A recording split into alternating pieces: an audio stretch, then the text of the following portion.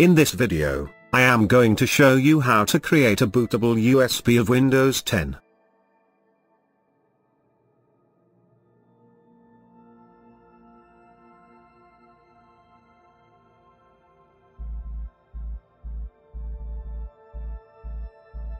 First, download Rufus, a free utility for creating bootable USB drives.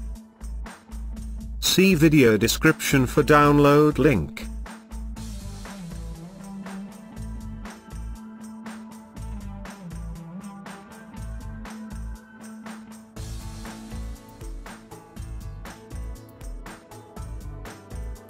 Run Rufus, then insert your flash drive. Rufus should automatically detect the drive and list it in the device field.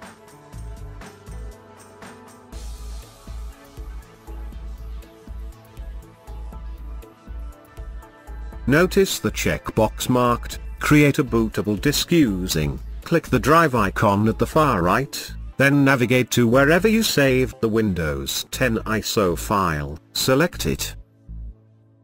All the other default settings in Rufus should be fine. Click Start.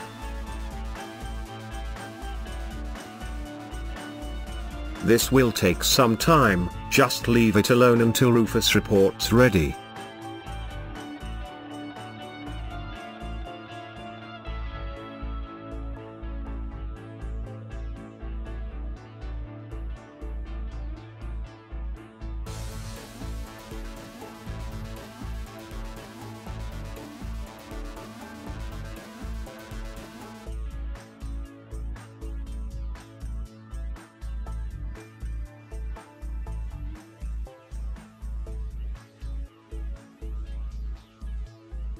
Once it completed, close the program.